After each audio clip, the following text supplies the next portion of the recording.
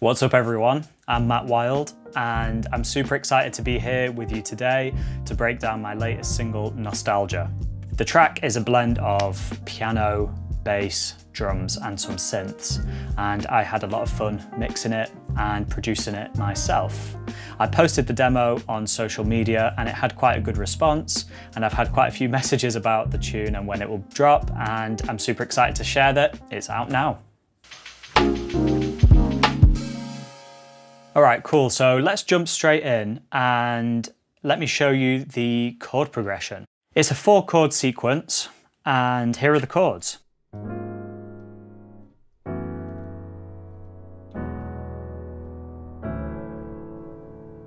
So what have we got here?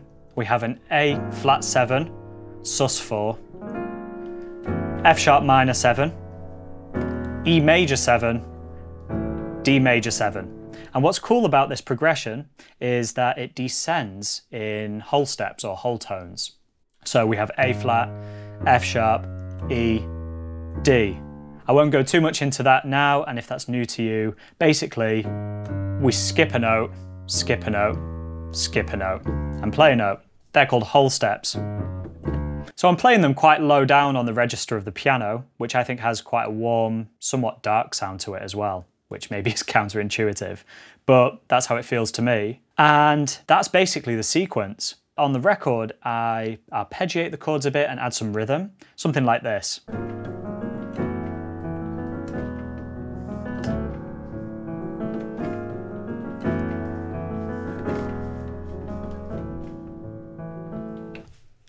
And that's it really. So what I'm doing in between my hands is I'm playing the chord and I'm rolling up the chord between my two hands, almost like a drummer, or thinking about each of my fingers as individual drum elements. That's like the first chord, something like that anyway, and I don't always play the same thing, I kind of feel it. I guess through practice you can get to that as well. And it's really highlighting the 16th note, so ga-ga-doo-ga, da-ga-doo-ga, da-ga-doo-ga, da-ga-doo-ga, da-ga-doo-ga, da-ga-doo-ga, 1, 2, 3, 4, 1, 2, 3, 4, 1 E and a 2 E and a 3. And obviously I'm not playing them all, da-da-da-da-da-da-da-da, but I might play ga-ga-doo-ga-doo-ga, ga-doo-ga-doo-ga, do-da-goo-ga, ga-doo-ga-da, ga-doo-ga-doo-ga-da, ga-doo-ga-doo-ga, ga-doo-ga-doo-ga. That sounds really silly, but that's kind of a verbalized version of what's going on in my head.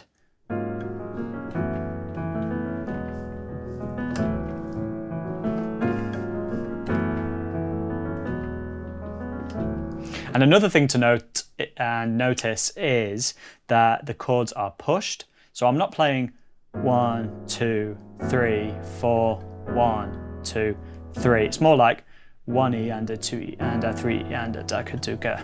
So I'm playing on the ands, or I'm anticipating the chords. Da-ga-doo-ga, da-ga-ga, do-ga, do-ga. 1, 2 and 3, 4, 1, 2 and 3. And I think they're all pushed. So 1, 2 and 3, 4 and 1, 2 and 3. This one's on the down. 1, 2 and 3, 4 and 1, 2 and 3. And that's the main theme. There is a B section, but it mostly is a more or less ambient interpretation or improvisation around those chords. But those 4 chords comprise the majority of the song and set the tone for the nostalgic feeling, I guess. Next, let's check out the project file on Ableton. So the first thing I notice is that this tune has 4 elements. But really of those 4, drums, piano and bass are the main themes and elements. Synths, which are incredibly soft in the mix, just about audible to add and elevate the track at certain points to create a bit more energy. But let's first start with the drums. So I played these drums on Ableton Push. Basically the hi-hat is highlighting 16th notes. And I guess the kick and snare are quite simple in their nature, but altogether they swing really nicely. The kick and snare are really punchy, so it just cuts through the mix nicely as well. And that's basically it. In the B section, where the piano is improvising and leaving quite a bit of space, I filter the top end of the drums so that the hi-hat is less audible, or rather the higher frequencies are less audible. Here's how that sounds. And B section. But here I add some percussion, which I recorded some time ago. Very quiet in the mix, you might not be able to hear it. An open hi-hat and a crash as well. And that's it. Let's just listen to that B section again.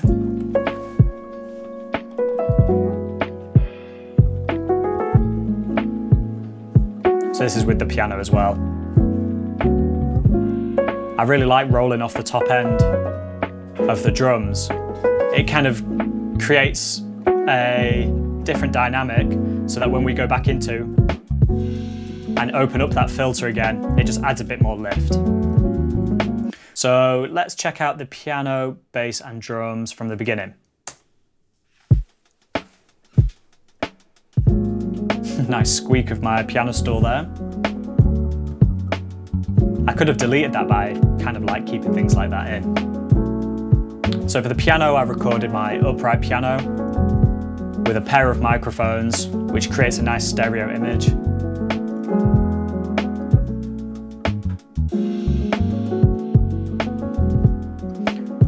I'm playing the bass and the kick drum together in places, which I think really adds to the forward motion of this track. Let's just listen to those two together. So, ba, tsh, ga, ga. Not always together, but at times deliberately played together, which I think sounds great. And then with the piano, you can hear that the piano's syncopated around that. Yeah, and that's it, 3 elements really. I often throw loads of ideas at Ableton and edit later. It's kind of part of my process. And when I came to editing all the layers, I thought that the bass, drums and piano just worked really nicely. And then in terms of the synths, all I kept were some really subtle things. A very quiet pad rise that I recorded over on the Prophet Rev 2. And that kind of goes off into the section, and yeah, there's a really nice reverb tail that connects the next section. Some strings that I've recorded on the Mini V3 by Arturia, basically a Moog Model D, but I like this plugin because the original is a monophonic synth, which means you can play one note at a time, whereas here you have the option for it to be polyphonic. So here's how they sound, the strings. Let me increase their volume a little bit. So with elements like this that are sustained, I really like to play them very quietly in the mix.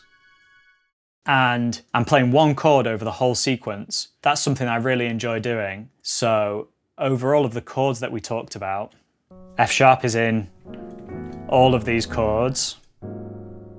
What other notes have we got? The A flat is in all of them.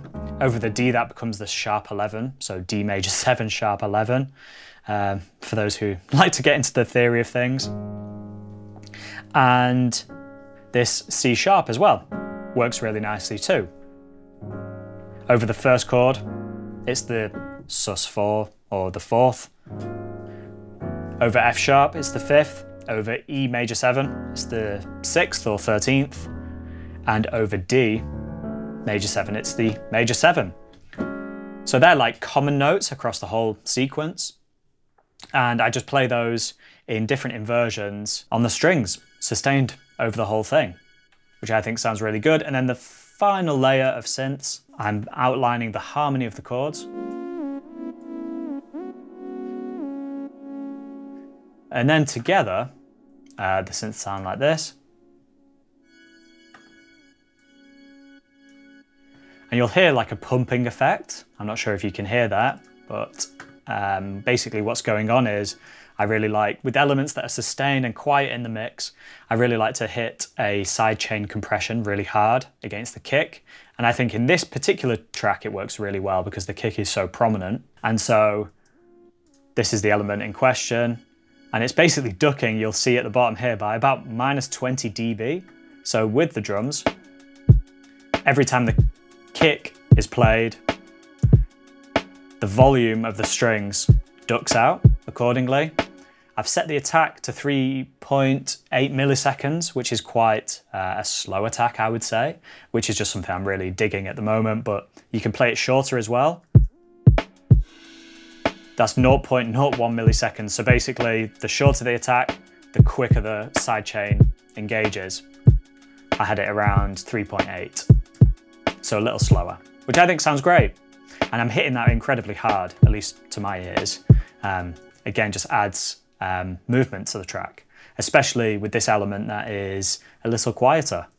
Yeah, and that's it basically. Let's check it out.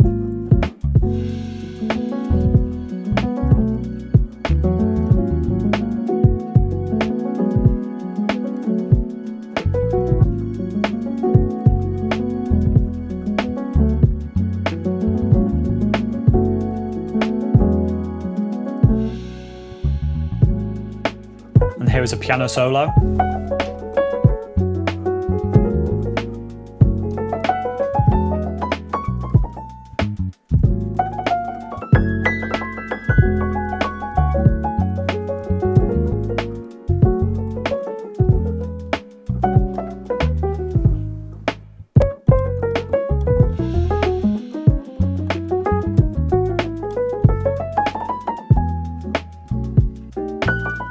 Some nice space there.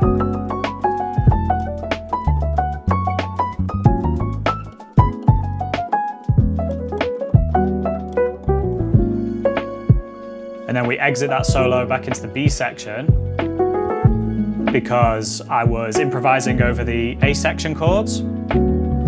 So just following the form basically, A, B, and then A. Although here I just finished the tune with these chords with some reverb at the end. So that's the breakdown of the project file.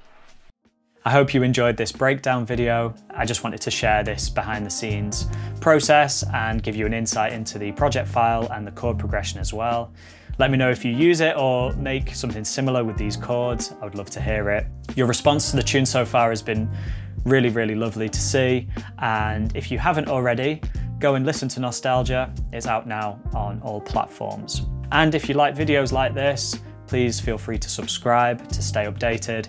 We're on the road to 1,000 subscribers, so your support means the world. Until next time.